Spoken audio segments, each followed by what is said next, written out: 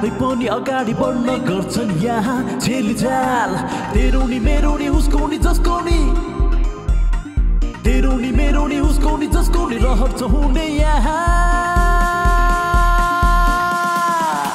मालामाल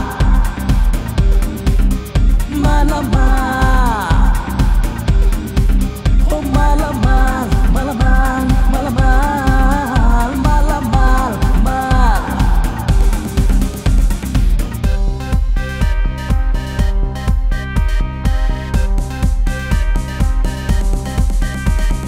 मालामाल हुन जे पनि गर्ने ढाडोमा टेकी पारी हेतर्ने काम गर्नलाई आला चाल सम्पत्ति थुपारे पाल्न फाल तेरो नि मेरो नि उसको नि जसको नि तेरो नि मेरो नि उसको नि जसको नि रहर हुने यहाँ मालामाल मालामाल ओ मालामाल मालामाल मालामाल मालामाल मालामाल मालामाल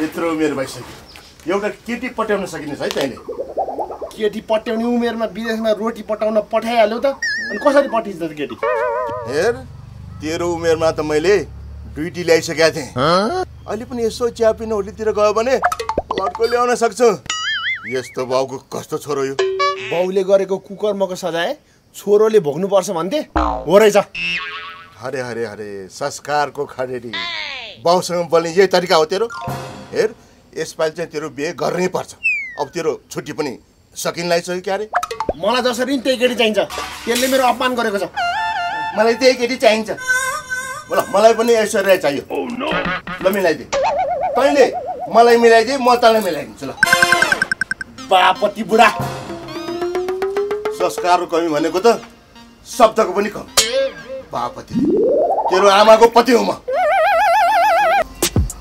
ओ हुनेवाला सम्झियो आउनुभयो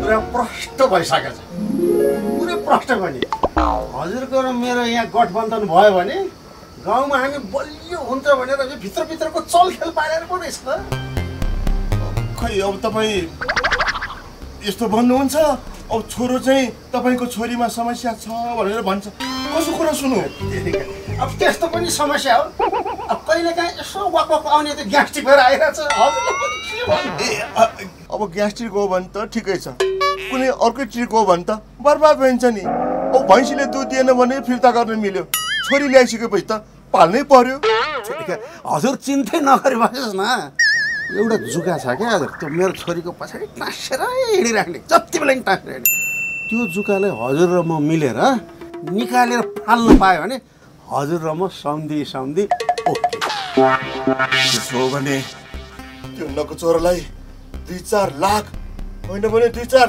लाख तिरेर भए पनि ठेगान लाउनु पर्छ कसलाई लाख हाल्नु पर्यो मानङ दाइ म तयार छु 2-4 लाख त पर्दैन मलाई त 50-वटा हजार दिए पुग्छ हेर यो काम तैँले पक्का गर्न सकिस् भने म तँलाई 50,000 दिन्छु गर्न सक्छस् किन नसक्नु मालिक मेरो त पेसा नै त्यही हो यसमा त मैले डबल पिएचडी गरेको छु कसलाई ठोकठाक गर्नु पर्यो I am the ready position सुन हनुमन्ती कुरा यस्तो हो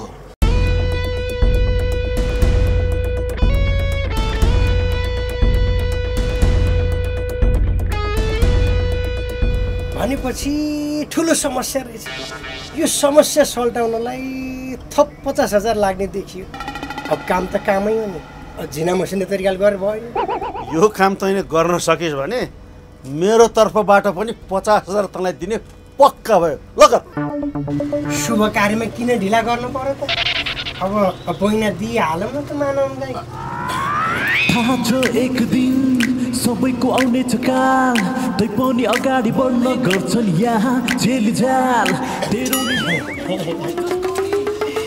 सम्झिनुहोस् तपाईँहरूको काम पक्का भयो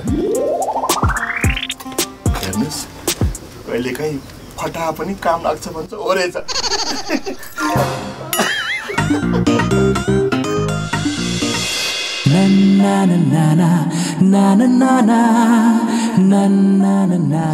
विदेशीका केटाहरू गाउँ छिर्यो भने साह्रै टेन्सन हुँदो रहेछ तिमी पनि एउटा राम्रो जागिर खोजेर छिर न त अनि टेन्सन सकिहाल्छ नि जागिरमा छिर्नलाई न त मेरो बाउ मेयर छन् न त आमा उपमेयर छन् न त दाइले वडा अध्यक्ष नै जिते कसरी जागिर पाउँछु मैले बरु यो सरकारसँग हामी जस्ता बेरोजगार प्रेमीहरूले गर्लफ्रेन्ड जोगाउनको लागि अनुदान माग्नु पर्ने भयो दिन्छ तिमीलाई अनुदान उनीहरूलाई त पुगेको छैन यो काम पनि त सरकारको हो जनताको किन बिहे हुन सकिरहेको छैन यो केटाले के गरिरहेछ भने सरकारले अध्ययन गर्नु पर्दैन कस्तो उल्टो कुरा गरेको सरकारको बिहे भएको तिमीले कहिले देखेको छौ सरकारले बिहे गर्ने होइन सिम्पल बिहे त तिमीले र मैले गर्ने हो सरकारसँग अनुदान माग्ने हो जा मिडो गरी जा जागेश्वर जागेश्वर जागेश्वर जागेश्वर जागेश्वर जागेश्वर अबुई दुईटा बुलेट एउटा हो नि एउटा तिमी हो नि दुईटा भएन त तिमी एकछिन यता बस्दै गर हैन ल म सफा गरिदिन्छु म गएर आउँछु कता जाने तिमी चाहिँ ओडा कारले गएर आउँछु दुईजना गयो भने फेरि धेरै डिस्टर्ब हुन सक्छ यसो नेताजीसँग कुरा मिलाएर आउँछु बजेटको लागि है म गएँ ल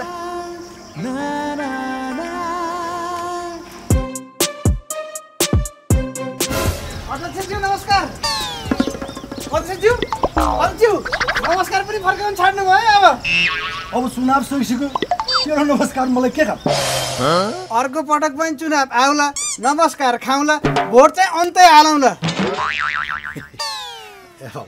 मजाक पो गरे कस्तो कुरा नबुझे ल भन के कति काम ल्याइस् मेरो बिहे गर्न पर्यो होइन के हो वडा कार्यालय म्यारिज ब्युरो हो र बिहे गराउन जनताको हरेक सुख दुःखमा साथ दिन्छु भनेर जित्नु भएको हो नि तपाईँले अहिले म दुःखमा छु मेरो बिहे गर्नलाई अनुदान छुटाइदिनुहोस् होइन कस्तो कुरा नबुझे बिहे गर्नलाई अनुदान छुटाउनु मिल्दैन के पुरो बुझ्न भ्रष्टाचार गर्नलाई छुट्याउन मिल्ने बिहे गर्नलाई नमिल्ने होइन के पुलिस बोलाऊ म जस्ता पैसाको कारणले बिहे गर्न रोकेका युवा बोलाम बिहे भनेको व्यक्तिगत काम हो आफै गर्ने कुरा बुझा आफै गर भनेर हुन्छ मैले बिहे गरेन भने देशको जनशक्ति उत्पादन घट्दैन जनशक्ति उत्पादन घट्यो भने विदेश गएर रेमिटेन्स नपठाएपछि तपाईँ जस्तो नेतालाई कसले पाल्छ होइन अब तँलाई के सेक्युरिटी नै बोलाउनु पर्यो सेक्युरिटी ओ सेक्युरिटी अध्यक्ष ज्यू पनि दिन्न भने दिन्न भन्नुहोस् न मुखलाई किन दुःख दिनुहुन्छ अझ बढी तँलाई सेक्युरिटी पनि पुगेन पुलिस नै बोलाऊ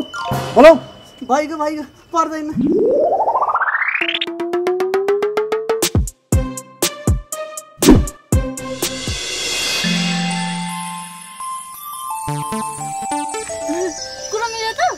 कहाँबाट कुरो मिल्नु हामी जस्ता पढ लेखेका मान्छेको कुरै बुझ्दा रहन्छन् जामेडा आऊ बस के तिम्रो बाइक हो र अनि तेरिका पुरै टेन्सनमा डुबेछु जाम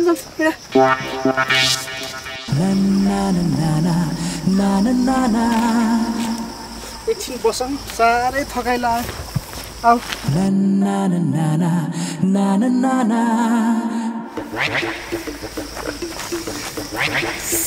साह्रै तनाव भइसक्यो यो देश त हुने खाने धनीको लागि मात्रै रहेछ हामी जस्ता गरिबको लागि त यो देश कामै रहन्छ त्यसो भए विदेश जाउँ न त के को विदेश जाने मलाई छोडेर विदेश जान दिन्छु म होइन तिमी को अस्तिसम्म तिमी सब थोक भन्ने आज को हो तिमी सिस्टर तपाईँ त भ्रममा पर्नु भयो जस्तो छ भ्रममा होइन म यसको मायामा परेको छु होइन चिन्दै नचिनेको मान्छेको मायामा कसरी पर्छन् होटेलमा जाँदा चिन्ने पार्कमा जाँदा पनि चिन्ने अहिले केटीको अगाडि चाहिँ नचिन्ने यसलाई म साच्चै चिन्दिनँ सिम्पल। यहाँ के हुँदैछ? बिहे हुँदैछ यहाँ। मैले मेरो घर परिवारलाई पनि बोलाइसके, पुलिसलाई पनि खबर गरिसके। यत्रो नाटक गरेर तँ मलाई धोका दिस?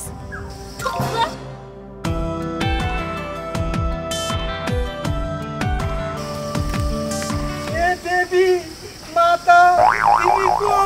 मलाई किन यस्तो गर्यो तिमीले? म तपाईँकी अर्धाङ्गिनी हुन चाहन्छु प्रियतम। मलाई स्वीकार्नुहोस्, मलाई सधैँको लागि आफ्नो बनाउनुहोस्।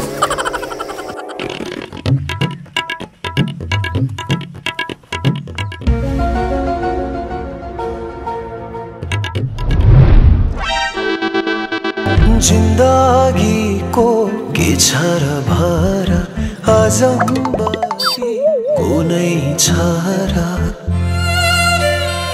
जिन्दगीको के छ र भर।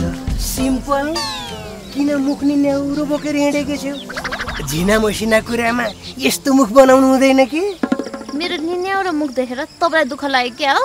लाग्दैन त। आफ्नै गाउँघरकी छोरी चेली दुखी भएको हेर्न सक्छु। तिमीहरूको माया प्रेममा ट्याक्राक टुक्रुक ठ्याक्राक ठुक्रुक पर्यो कि क्या हो? तपाईँलाई कसरी थाहा भयो? थाहा पाउनु पर्दैन त। त्यो जागेश्वरले आफ्नो पहिलो बुढीलाई विष खुवार मारेको मैलाई थाहा छ। भनेपछि त्यो बिहे भइसकेको मान्छे हो? अहिले पनि कता कता सुन्छु त्यसको शर्मा अर्की बुढी छ अरे। राम राम राम राम, मलाई झन्डै नर्कमा फसाएन त्यसले। हनुमन्ते दाइ, तिमीलाई चाहिँ त्यसले केही गरेको छैन नि? योभन्दा बढी अरू के गर्नु पर्यो र? दुईटा केटी त तपाईँले नै भनिसक्नु भयो। एउटाले आफ्नै आँखाले देखेर आइरहेको छु। हेर हेर, यस्ता कलिला नानीहरूको चिरहरण गर्न खोजेको कहाँसम्मको बोको? त्यसले त गाउँघरको चेलीबेटी बिगार्ने भयो। म झन्डै फसिन हनुमन्ते दाइ। नरौ नरौ सिम्पल, म छैन, म मरिया छु। तिम्रो लागि मैले केही गर्छु। यस्ता झिना मसिना कुरामा रुनी होइन। हेर, तिमी जाऊ, हाँसी हाँसी जाऊ जाऊ।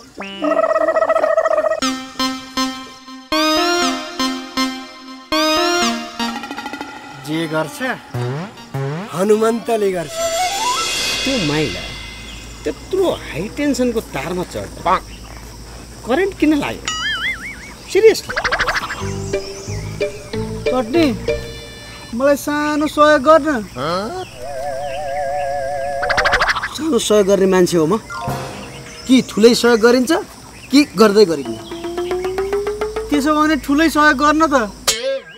कस्तो बोलीको टुङ्गो नभएको बुङ्गो रहेछ। घरि सानो सहयोग बन्छ, घरि ठुलो सहयोग बन्छ। नजिस्किन चट्नी, मेरो जीवनमा एउटा समस्या आयो के। सिरियसली? त्यसो भए जीवनलाई भेटेर समस्या बुझौँ। यार तेरिका, त्यसो होइन के। एकजना केटीले हुँदै नभएको कुरा लाएर गर्लफ्रेन्ड र मेरो झगडा गराइदिए। अब के गर्ने होला? त्यसो भए अब केही नगर्ने, डिभोर्स दिने। बिहे नै भएको छैन, डिभोर्स चाहिँ कसरी दिने? त्यसो भए बिहे गर्ने अनि डिभोर्स दिने। एउटा कुरा सोध्छु, अर्कै उत्तर दिन्छ। त्यसो भए दक्षिण दिन त? ए भगवान्, मूर्खसँग के सल्लाह लिनु? यस्ता मूर्खलाई के सल्लाह दिनु? सिरियसली? तर त्यो माइला त्यो हाई टेन्सनको तारमा चढ्दा किन करेन्ट लागेन? तिमीले काम गरे बापत 5000 रुपियाँ लिग। मेरो सङ्गतमा तिमी लाग्यौ भने 5 करोडपति बनाइदिन्छु। पैसा हुन्छ भने त जे पनि गरिदिन्छु। तपाईँ भन्नुहोस् न मात्र, यसले के गर्छ? तिमी ढुक्क हौ, हनुमन्तीको लाइनमा हिँड्नेलाई मालामाल बनाइदिन्छु।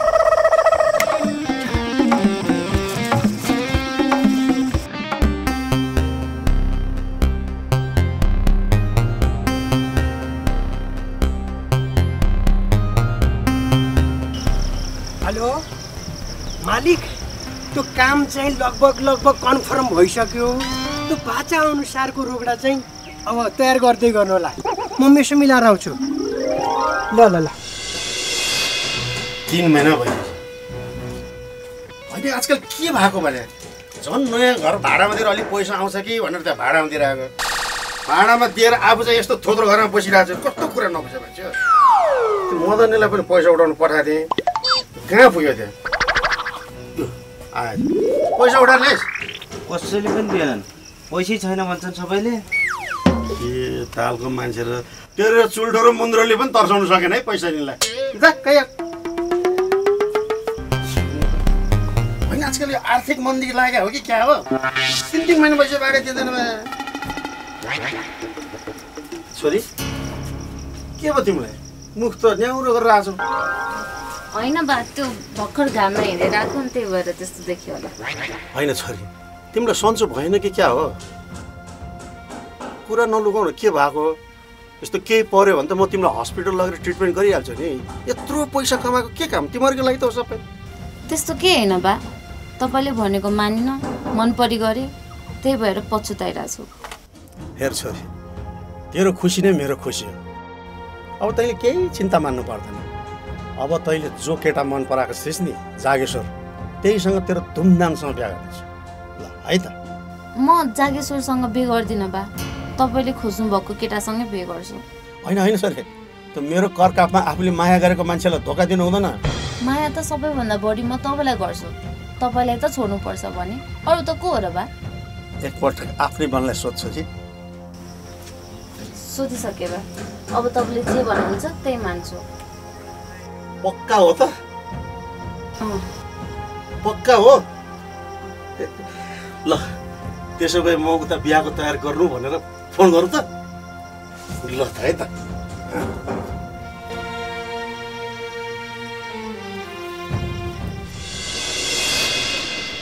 हजुर डम्बरेको बिहे हुने भयो तपाईँ जसरी भए पनि आउनुपर्छ है मानाङ दाई ठान्नुहोस् बिहा पक्का भइसक्यो इष्टमित्रहरू बोलाउँदै गर्दा हुन्छ भोज भतेर तयारी थाल्दा हुन्छ संस्कार हजुर संस्कार म तपाईँलाई पछि फोन गर्छु है विशेष काम परे यहाँ साँचो कुरो के हो भन् त हनुमन्ते राजा अब झिकाउनुहोस् बाजा च्यानकुटी झ्याइ झ्याइ च्यानकुटी झ्याइ झ्याइ अब दुलाको बा हुन रेडी हुनुहोस् उता बेहुली चाहिँ सिङ्गार पटार गरेर बसेछन् जन्तीको रहेछन् हनुमन्ते चिसो तातो केही खान्छस् कि सुलै चलाउँछस् अब यस्ता झिना मसिना कुरामा नअल्झिम मानाइँदै अब एकैचोटि जन्ती बाक्रो खाने हो 2-4वटा खसी अनि 2वटा राँगा त ढाल्नै पर्छ है खालास खालास मजाले खालास ल म डम्बरेलाई फोन गर्छु है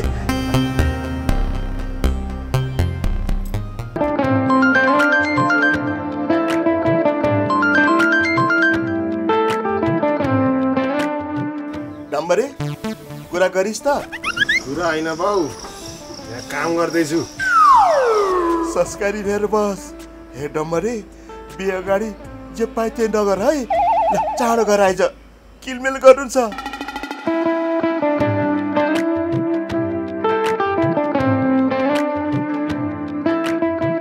अब त कन्फर्म भयो नि भोलिको लगन छ बिहेको तयारी थाल्नुहोस् हेर पल्टनमै जन्मे पल्टनमै हुर्के बेलायतको युद्ध लड्दा लड्दै आफ्नो बिहे पनि राम्रोसँग गर्न पाइन तर डम्बरे मेरो एक्लो छोरोको बिहे त म धुमधामले गर्नेछु अहिलेसम्म यो गाउँलेले नदेखेको बिहे देख्ने छन् मेरो लगभग काम पनि सकियो अब बाँकी त खुद्रा खाद्री पैसा पनि लानु पाए हुन्थ्यो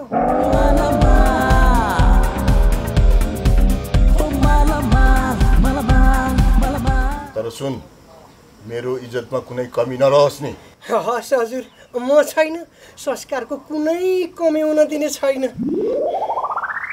मानाङ दाई अब तपाईँको छोराको वैवाहिक जीवनको अग्रिम शुभकामना छ है ल अब हेर्दा हेर्दै ससुर हुने भइयो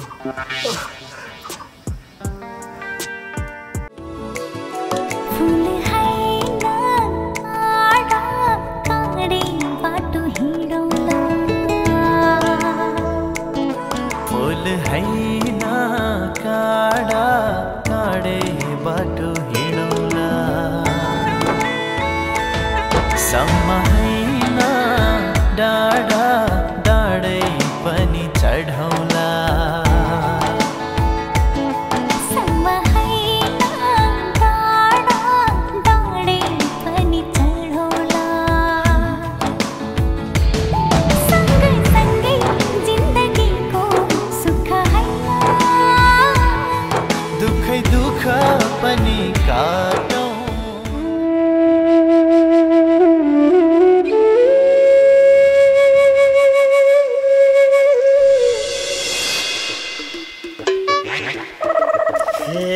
कुकुरले मुतेको पो परेछ। यता हतार छ हो चट्नी दाइले मलाई। सिरियसली स्टप भनेपछि स्टप स्टप। ए तेरिका बाउले कतै नबुल भनेर छिटो आइज भनेछ क्या। इमर्जेन्सी छ यहाँ, ब्यागेर लगाएर आउने।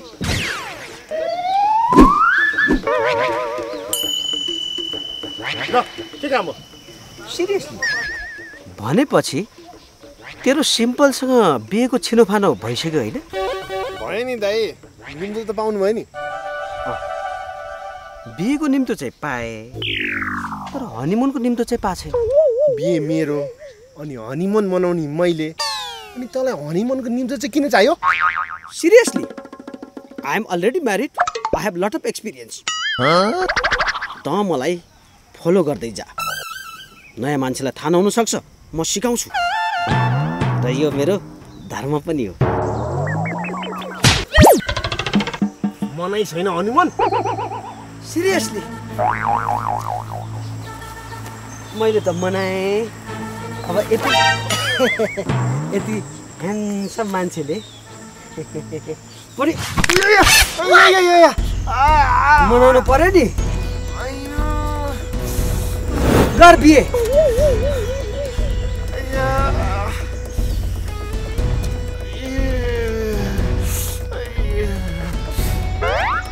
लौ न मेरो गर्दन, मेरो बिहे, लौ न मेरो टाउको, मेरो गर्दन, लौ न। ल बधाई छ डम्बर दाइ। धन्यवाद धन्यवाद। के हो टाउको एकातिर ज्यान अर्कोतिर छ त? बिहेपछि श्रीमतीले कुट्छन् रे, पिठा खाइसकेपछि टाउको कता कता गर्नुपर्छ भनेर अहिलेदेखि नि प्र्याक्टिस हान र। ल राम्रोसँग प्र्याक्टिस गर्छ।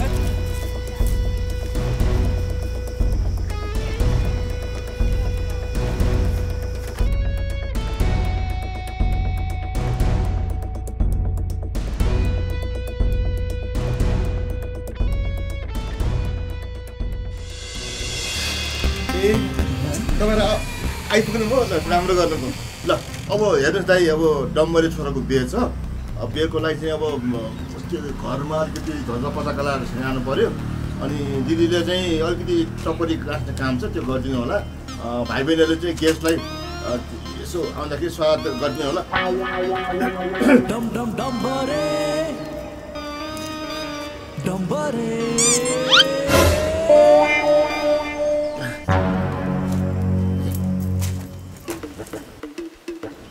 के चालको रहेछ डम्बर? नमस्कार पनि गर्दैन, ऊ पनि गरेर हात पनि जोड्दैन। कस्तो सहमत भएको मान्छे रहेछ।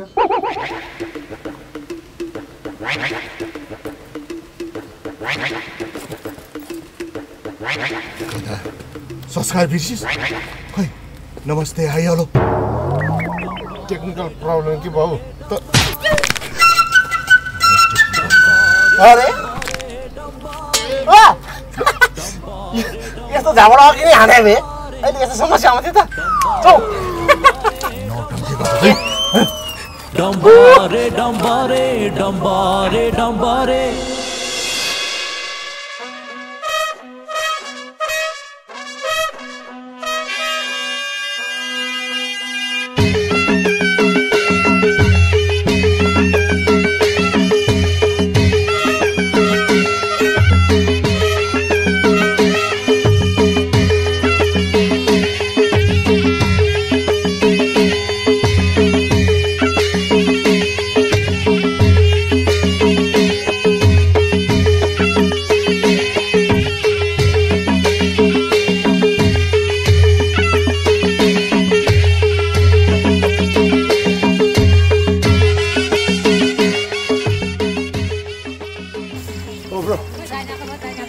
मण्डपको ड्रेसमा बरु टिकटक एउटा हान्दिउँ न मेयोभरिको लागि। यो राम्रो हो, यसमा बनाउ ल। परेको छैन यो नानाभाती गरेर। हेर विवाह मण्डपमा भलादी भएर बस्ने, चुट्न परे जस्तो चुनचुन गर्ने होइन, बुझिस्? ए अर्थी बुद्धि दिएर न फेरि नचाहिने म त मण्डपमै सिम्पलसँग टिकटक बनाउने हो चुप संस्कारी भएर बस्ने हिँड ढिला भइसक्यो ल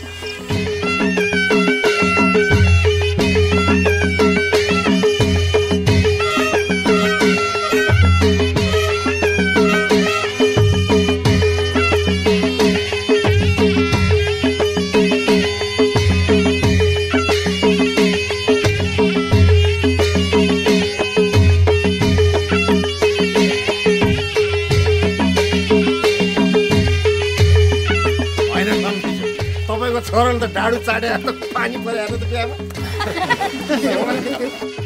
ल बेहुलाले बेहुलीलाई चाहिँ नि उचालेर उता सार्ने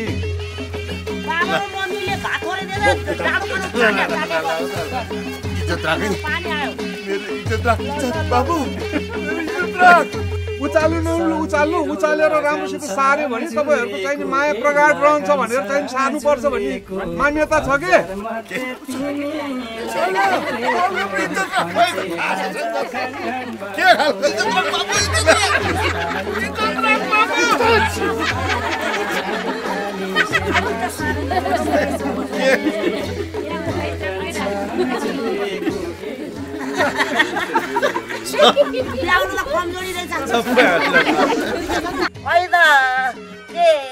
ब्याउलो त रौसीको झल्ला कहिले घरमा मिल्दैन केही सल्लाह ब्याउलो त रौसीको झल्ला घरमा त मिल्दैन केही सल्लाह हो त्यही न ब्याउली के तासा खेली घरबारी हार्दिने अब ब्याउली रोएर कता जाने हो अलपत्रै पार्दिने तासा खेली घरबारी हार्दिने ब्याउलीलाई अलपत्रै पार्दिने होला नि त अब है घरमा त्यति छ अरे ब्याउलीलाई त त्यति होला बाटैमा बिजन परेर अलपत्र ब्याउली माया भयो नि पर सँगै सँगै अब चाहिँ घर सार नौ पर पठाइबाट मेरो ब्याउला ब्याउली माया भयो नि पर अलि दिनमा सँगै सँगै घर सार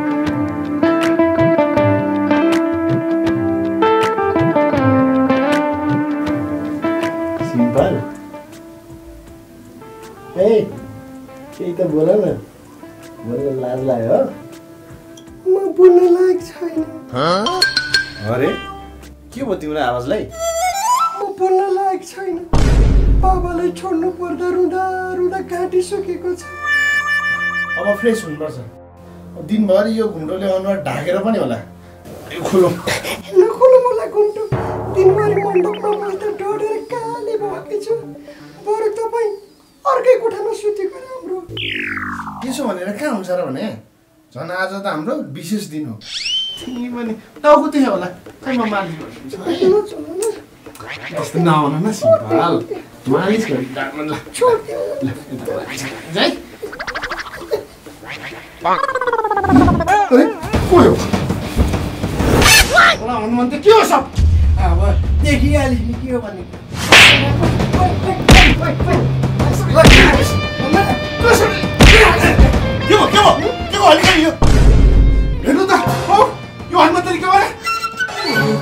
संस्कारको खडेरी ए बजे हनुमन्ते यो तैँले के गरेको खै मेरो बुवा कहाँ छ मेरो बुहारी यत्रो पैसा लिएर यो सब तँलाई यत्रो मेरो तामझाम गरेर बिहा गरेको तैँले मेरो इज्जत बर्बाद पारी छैन भन कहाँ छ मेरो बुहारी भन पैसा सब थोक होइन मानन दाइ म पैसाको पछाडि लाग्दा झन्डै कसैको ज्यान जाने अवस्था आयो सिम्पल र जागेश्वरको प्रेमले यो सब गर्न बाध्य भएको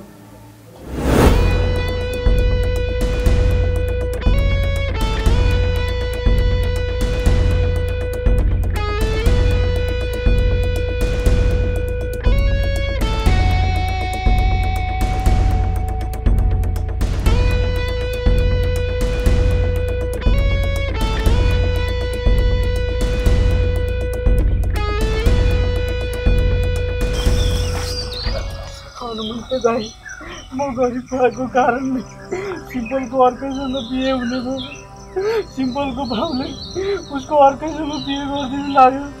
म चाहिँ सिम्पलको अनुहार हेरेर जिन्दगी काट्ने सोच बनाइरहेको थिएँ। हनुमन्ती दाइ अब के गर्ने त? अब डम्बरसँग सिम्पलको बिहे छिनिसक्यो, मैले के गर्न सक्छु तँलाई हो भन् त? बिन्ती छ दाइ, यो बिहे जसरी पनि रोकिदिनु पर्यो। एउटा गरिबले अर्को गरिबको पेथा पुत्तिनु पर्यो दाइ।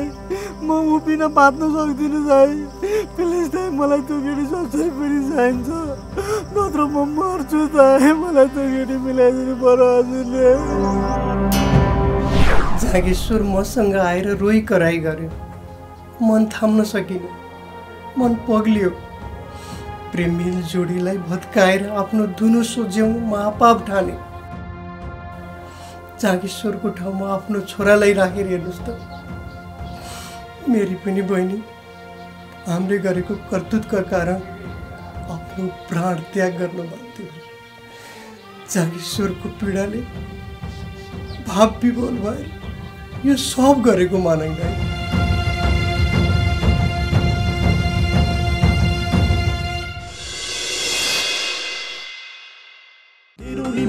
उसको नि जसको नि रहर हुने यहाँ मालामाल मालामाल ओ मालामाल मालामाल मालामाल मालामाल मालामाल मालामाल